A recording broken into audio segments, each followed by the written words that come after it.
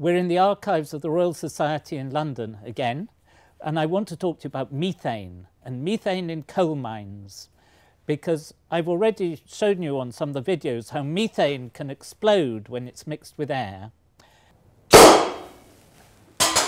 And because coal is originally formed from organic matter, very frequently in coal mines you get methane gas. And methane gas doesn't smell, has no colour, and in the early days of coal mining, people never knew it was there, and suddenly there would be an explosion. And the reason there'd be an explosion is because they used candles to light the mine while they were digging. There was a big scientific race to try and invent a safe lamp that would help the miners know when there was danger but wouldn't blow them up. So if you think about it, you've got to try and have a naked flame in a coal mine where, if there is gas there, the explosion won't spread. So before I tell you how it was solved, let's go and see some of the things that are here in the archive which explains how it was done. As usual, I have got my colleague Rupert, who's going to find some things to bring this all to life. Gosh, that's really good.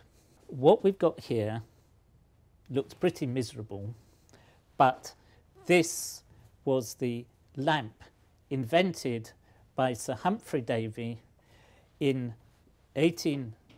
one can argue exactly when, 1813 or so. This is the lamp he made which solved the whole problem. And the key to it is this gauze that you can see here. So first of all, before I explain what the gauze does, let's see Rupert come and show me. So Humphry Davy, who was working at the Royal Institution, tried all sorts of different designs with his assistant, Michael Faraday, and they tried different sort of lamps to see whether if they exposed this to methane it would explode. And this is the drawing they really made. Am I allowed to touch it?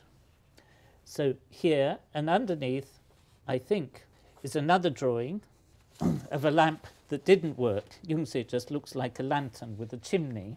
This is his actual writing where he describes his apparatus. It begins, the first apparatus that I made. I'm not sure if many of you have been in the middle of an explosive mixture, but what happens is when you light a match, the reaction starts just on the match. And because when methane burns and makes CO2 and steam, it occupies a bigger volume, the pressure goes up, so a pressure wave moves outwards.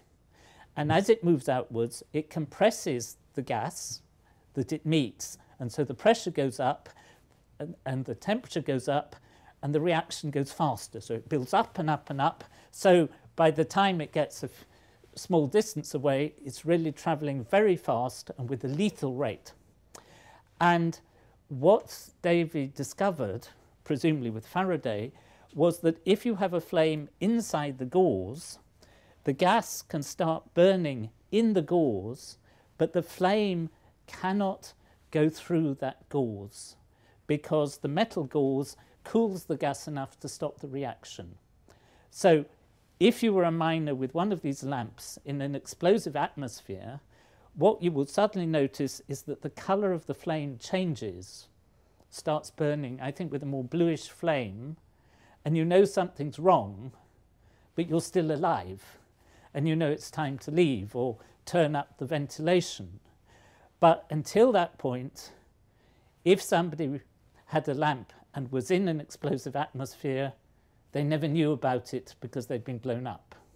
This lamp here, or this piece of tubing, is the lamp that Davy made that proved his discovery.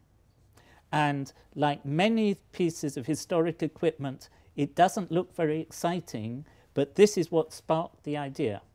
Perhaps sparked the idea is the wrong metaphor here, but you understand what I mean.